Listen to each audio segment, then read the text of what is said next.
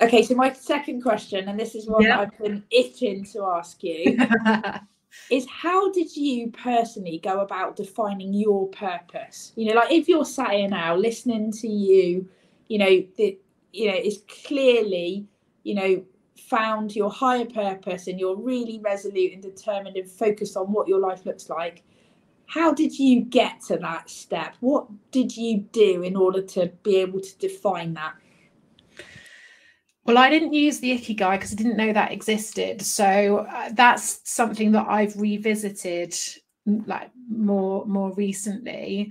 I think it's kind of shaped over the years. But to be honest, I think at a teenage level, I knew that I think so one of my values is making a difference. So making a difference, positivity and continuous improvement. Those are my core three. And I know that even if like now on reflection, I look back to my teens, that like right the way through, there were things that I was doing, decisions that I was making that feed into all three of those. And I knew that I wanted to make a difference. I knew I didn't want a 9 to 5 doing the same thing day in and day out.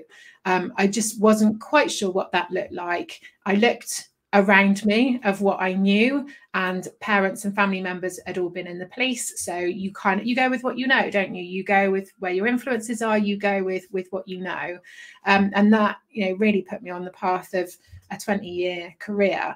When that came to an end, I then had that very fortunate position of sitting and going, right now in my late 30s, knowing what I know now, what do I want to do? What are the things that are important to me? How do I want to spend my time?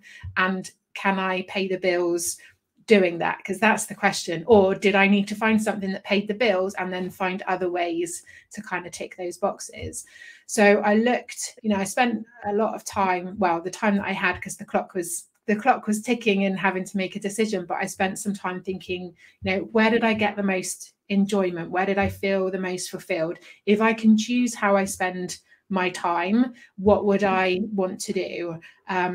What are the things over the years? What have I enjoyed the most? What have I got the most value from? Where did I kind of get the most return, if you like, of fulfillment in terms of investment of time and energy? And just kind of really started to map it out. And that's where coaching, training, self-development all really started to filter through. I started to think about what was important to me in terms of the business, of what did I want to make sure that regardless of the direction the business went in the future, what did I want to make sure stayed the same? And for me, it was about making coaching as inclusive as possible. So I wanted to make sure that people had access to resources, had access to support regardless of budget. I wanted to make sure that coaching was available online. So like even 6 years ago, before COVID and everybody moved online, I made sure that workshops were online. They were set at a time that people who had caring responsibilities, young people were in bed, so evening workshops or weekend workshops that were online, so that helped to make it more accessible, more inclusive. So there were certain things that were really important to me that I wanted to make sure that I could, even in 20 years' time, I still hold on to those things regardless of what direction the business goes in.